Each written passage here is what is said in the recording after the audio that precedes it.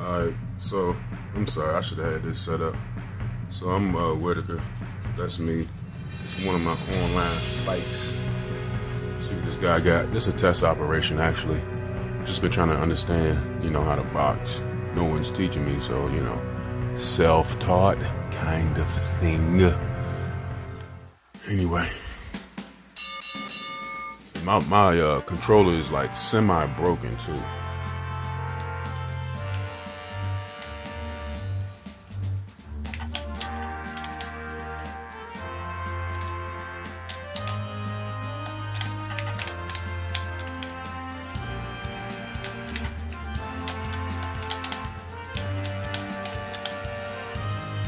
Already. I'll let you stay up.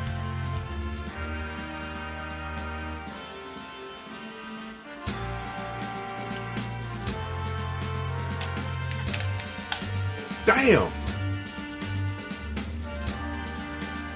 Like I said, it's a test operation. He might not get up. That's gonna be the great. Oh, okay. I give him a chance to box. I ain't gonna throw many punches. I'm gonna just work on some defense along with as a result of working on the as a result of the test operation. Just work on some defense with whatever I'm testing out. See what he got. But that might annoy him, and he's going to start headbutting. I don't know.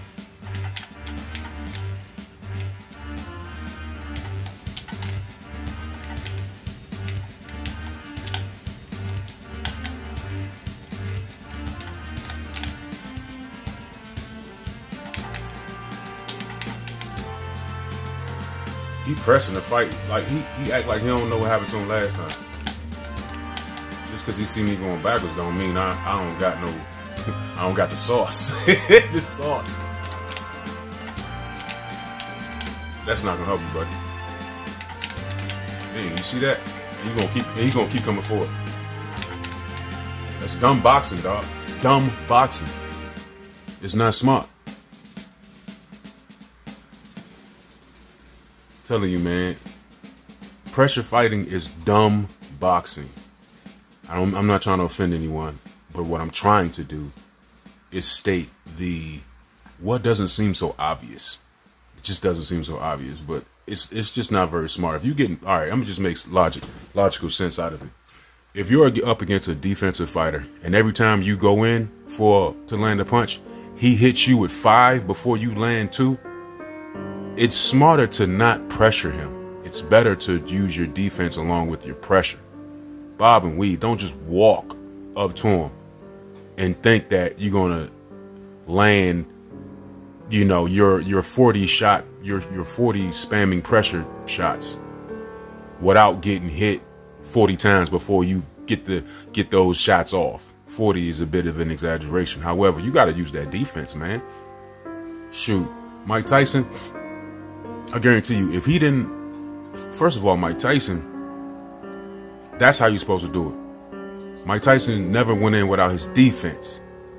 If Mike Tyson stood straight up and was a brawler, he would have won based off the sheer fact that he hits like an animal. You know what I mean? Like when I say animal, I mean like a big ox or something. Something with that kind of weight. Them punches was devastating. But against a defensive fighter, a really defensive fighter, who hits just as hard, right? Who's not afraid, right? And who will go forward too, but he has incredible defense. Mike Tyson probably wouldn't last. Probably wouldn't have lasted. But my point is, if you're gonna pressure, please go in with your defense like Mike Tyson. Don't be dumb and just continue to walk forward. It's dumb boxing. Brawling is dumb boxing. I say that to all the people who call defensive fighters runners. Okay, first of all, it's nowhere to go in the ring, and if I'm hitting back, it's not running. If you keep running into my counters, then guess what? You need to work on your defense. People want to say defensive fighters are runners. Well, I say brawlers. Brawling is dumb boxing. That's just it. I'm out. No offense to anyone. I'm just stating the truth.